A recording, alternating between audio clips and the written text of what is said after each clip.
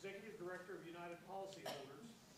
She'll provide a resource that provides individuals and businesses free tools and resources to help solve insurance problems that can result from these kinds of occurrences. I don't know where the mic is. Also presenting is Tony Slagle, the residential property analyst. He's also the governmental relations specialist for the Office of Public Insurance Counsel, which is a state agency located in Austin. And they advocate for insurance consumers in the state. As I'm finishing up, I'm now live. Anyway, we have two very knowledgeable people here today with us from the insurance, various aspects of the insurance enterprise to talk about consumer protection issues and tips. So I'll turn it over to y'all. All right. Thank you, Tom, and to the folks who organized the Expo today and are providing such excellent service to your community. In the audience, we have, I know, some representatives of the Long-Term Recovery Committee, Pastor Smith in the middle there, and it's been very impressive to see the resources that have been pulled together to support y'all in your recovery here in Bastrop. So thank you for having us here. Us is United Policyholders, and I had invited to be with me today a gentleman here, Tony Slagle, from something called the Office of Public Insurance Counsel, which is an agency, a state agency here in Texas that helps insurance consumers. So I spoke with a number of you earlier today at our table, and so I'm going to give a very brief explanation of what United Policyholders is and what we do, and then I'm going to, that's a screenshot of our website there, uphelp.org, uphelp.org. I'm going to give you a very brief explanation of what you can find on there. And you know, I know the hour is late and it's been a long day. I commend all of you for being here. I think obviously you'd rather be probably a lot of other places, but it's come to you that insurance turns out to be a lot more important than you had ever thought. And unfortunately, you're here because you need to really make sure that your insurance matters are on track, and that's why we're here. So our organization is a charity. We're a 501c3, which just means we're a tax-exempt organization. We don't sell anything. We're not a referral agency. We don't accept money from insurance companies, and we are here to give you information. We're what I like to call sort of a self-help charity, meaning that you've paid money for insurance and now you need it and we want to see you get it. And we're not going to tell you, you must do A, B, C. You must do this on your own. You cannot hire professional help, or you must hire professional help, or you must complain to the Department of Insurance, or you must hire a public adjuster. Or you shouldn't, any of that, right? We have a lot of respect for everybody's individual situation, and our job is to tell you what is out there, what your rights are, and then help you to make the best decision for your individual situation, all right? So one of the things that we've done with our website is to create a library. And while all of you, can I just have a show of hands if you've had a partial loss? Could you raise your hand? Partial. Okay. And then I'm going to assume the rest of you are total, or you're helping a friend or neighbor, or you're an expert in recovery. We've got some experts in the back of the room from San Diego County in recovery. Okay, so mostly total, everything's done. And Tony's going to talk a little bit about some of the special rules here in Texas that will get you money on your dwelling fast if you haven't already gotten it. You know, your homeowner's insurance policy, as you all know, is a contract. It's a legal contract. And the very first thing we would like everybody to do is is to get a full current copy of their policy. So here we are, a couple months past. Can I have a show of hands if anybody has not been able to get a copy of their policy? We got it 2 days ago. Okay, you just got it. 3. So we actually fought to get a law passed in our home state of California that requires the insurer to give you a complete copy of your policy within 30 days. Why we had to do that, I don't know. But we've been at this now for 20 years, and it's always seems to be a problem, so we got the law fixed in that state, and now we're actually campaigning to get a similar law passed in Colorado, but regardless. So you have your policy, you now know that there are basically the 4 main categories that of money, and then there's a lot of other stuff, right? And for most of you, you're focusing on, you get your dwelling coverage, right? And you're trying to figure out how much you actually have, which is not always as easy as you think it would be, because these days you got the one number on that first page, your declarations page, but it's actually usually you have more than that, because most people today have a replacement cost policy that gives them some extra coverage. And very often, and then you may already be here, at the point of understanding that a lot of your policies have a list with codes, and they have what are called endorsements or riders, they're add-ons, and a lot of those require you to do some math to figure out how much total coverage you have on your home, okay? And once you get to that, then you either are looking for that amount from your insurance company, or you're trying to understand why the heck it's not enough. And that's one category. And I want to tell you, we're not here today to get you through the entire insurance process in my 15 minutes that I'm going to talk here. Then we're going to open up and have Tony talk, and then we're going to open up for questions. This is just the beginning of an educational program that United Policyholders is going to be offering. We're hoping to do one workshop a month for the next year. We've got a flyer here. Emily, my fabulous program coordinator, Emily Cabral, is here.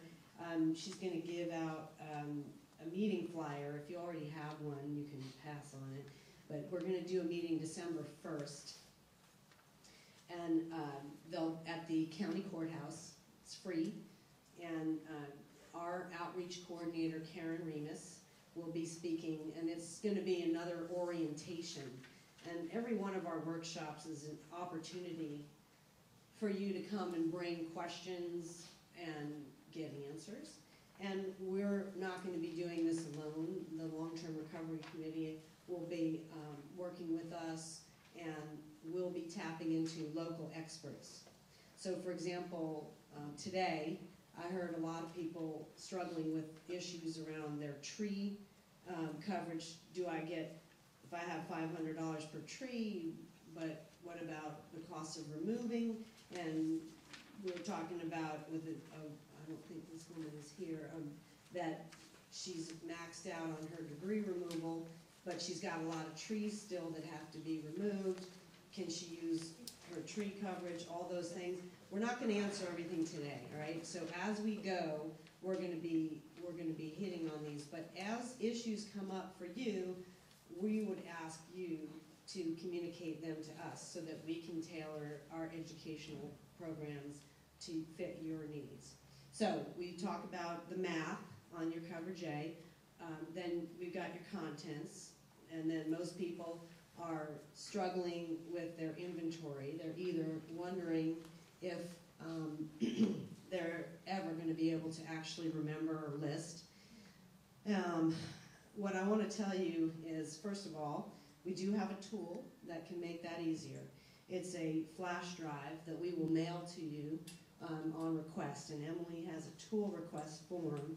And again, if you didn't pick that up at our table outside, we've got them here, and you can fill that out, give us a current mailing address, and we'll get one of these in the mail. And it's an incredibly lengthy spreadsheet, room by room, of every item that you could possibly have in a typical home. Salt and pepper shakers down to the nitty-gritty of, tea bags in the kitchen, and everything like that. And while we never want to see you pad or exaggerate or claim things you didn't have, that is the fastest way to get into an adversarial relationship with your insurance company, we do want to help you remember, because it's so hard, especially when you are traumatized by a loss. A lot of people actually, I don't think, want to remember, because it's so painful to think about the things that you no longer have. So we have this tool, and we will be doing a workshop down the line. And this is a breathing room issue. I want everybody to remember. You do not have to do this right now, okay?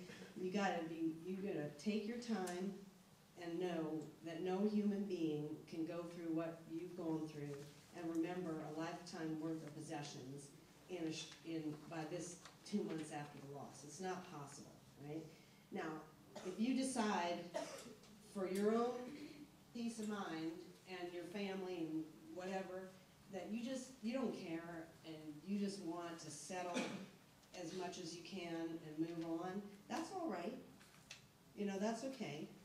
And you can actually even ask your insurance company, and we have a sample letter on our site in the library. You see the tab up there, library.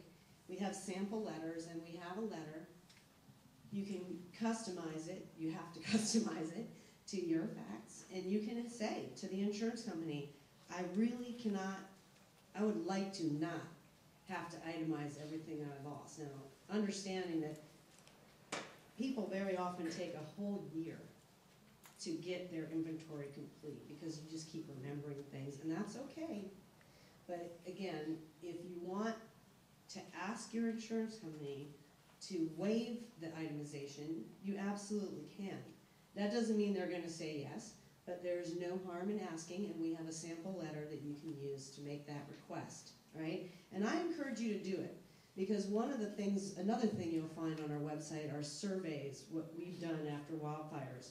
And if you go to the survey responses from the last big one we did, San Diego, actually the Colorado fires, you can find those responses. But in San Diego, where folks have had a lot of experience with wildfire recovery, this was the second, 2007 was the second huge firestorm that they had in that decade. We were able to get a number of insurance companies to waive the itemization requirement. In fact, State Farm did it for quite a few people. So we have the evidence in the surveys at our website, and you can use that to support your request. But again, no guarantee, no promise. But no harm, no foul. Doesn't hurt to try. Okay, so we've got the contents. I'm telling the message there is take your time and relax as much as you can, and know that you are so not alone in doing this, and the community will offer services. I know the Long-Term Recovery Committee is going to be offering services to help you with this. 3 will be your additional living expense coverage. And a lot of you have questions about that. How long can I claim it? Generally speaking, it's going to be policy by policy. There will often be both a time limit, sometimes 12 months, hopefully not, and a dollar limit. And generally, insurance companies will give you an advance early on, cash, to get you set up, and then you have to submit receipts, and they'll reimburse you as you go. Now, I want to just talk for 1 minute about depreciation.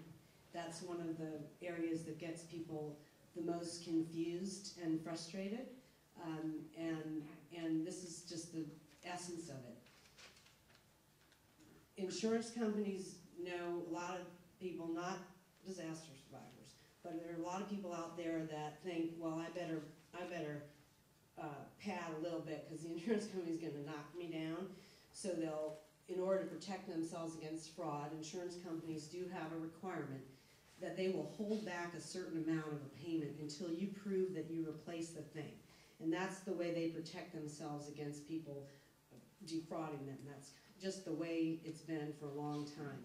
So, but the problem for all of us on the consumer side with depreciation is there aren't that many clear rules, and there's no science to it. It's an art, and each insurance company seems to have their own formula for how they depreciate both dwelling and contents, and it's confusing and it's frustrating.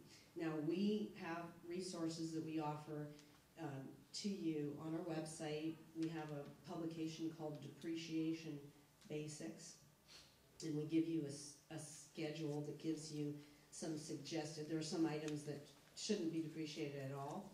And again, the message there, depreciation is negotiable, and you should be comfortable with requesting and demanding as politely as you can a fair depreciation. And then we have a tool that helps you keep all your receipts in one place. Well, you can create the tool yourself, or you can fill out a request form. It's basically just an envelope. Okay, so the idea is that a lot of people get overwhelmed. It's completely natural and normal to be disorganized and overwhelmed and scattered. So just keeping all your receipts in one place will make it possible for you to request the full replacement value of your stuff as you replace it, so that you're not leaving money on the table that's yours. Okay? There's a lot of other details that I don't want to go into now, but the bottom line is